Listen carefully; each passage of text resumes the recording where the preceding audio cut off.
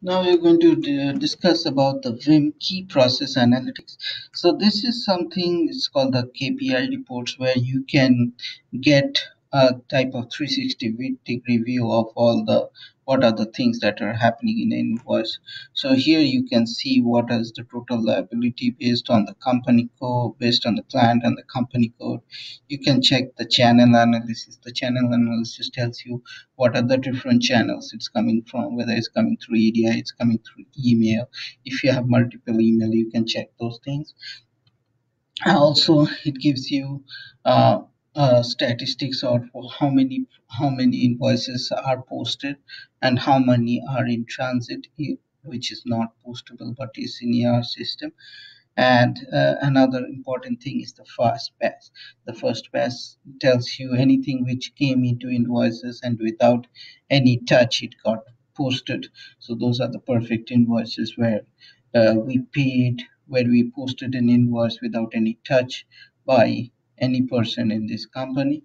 And then you have the top five exceptions by count. So as in the previous slides, we explained the exception report. Here it tells you what are the top five exceptions that happens in the system.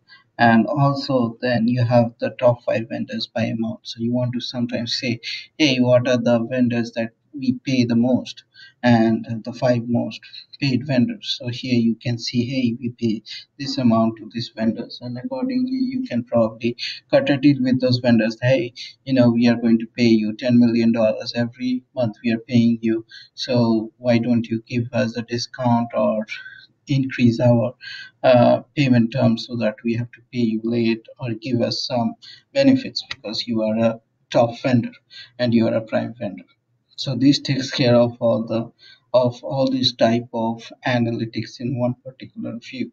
So this is useful for any upper management people who wants to see a look and feel of what is happening in high level, because it doesn't go much into the detail levels which you don't want, but on the high level you get to know all the analytics portion, and it's very much useful for, suppose the chief accounting officer only wants to provide the information about his team, how it's working, because accounts payable falls under the accounting business area. So this is very useful for those users who are on the high level to get an overview of what's happening in under their process area.